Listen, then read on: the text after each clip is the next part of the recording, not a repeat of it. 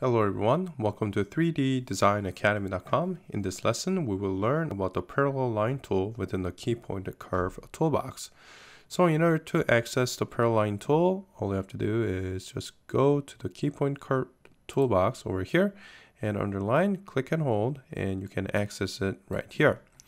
So the point of the tool is, let's say you have a curve like this and you want to make a parallel line. All you have to do is click on the parallel line tool, click on the curve, and you can adjust the offset amount, and you can adjust the starting point, and you can also choose the end point. Now, there are a little bit of limitations, and to be honest, I don't foresee a lot of people utilizing this tool a lot, because even though it's technically a Keypoint curve toolbox, there are limitations on how many or like what different attributes that you can adjust. And if you can see it here, yeah, you can adjust the length like this, but you can also do it with a regular line tool, and you can also use adjust the angle as well.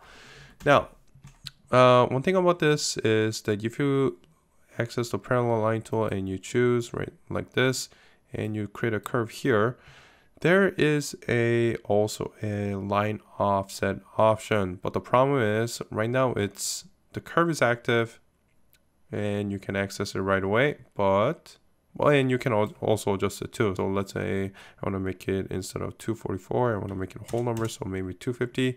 I can adjust it now, but let's say I pick nothing and I do click on this again, it disappears.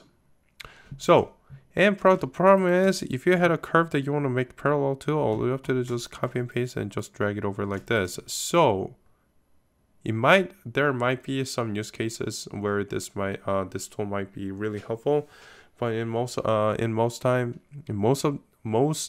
modeling, let's say when you're modeling, there probably isn't a time where you would actually use this tool.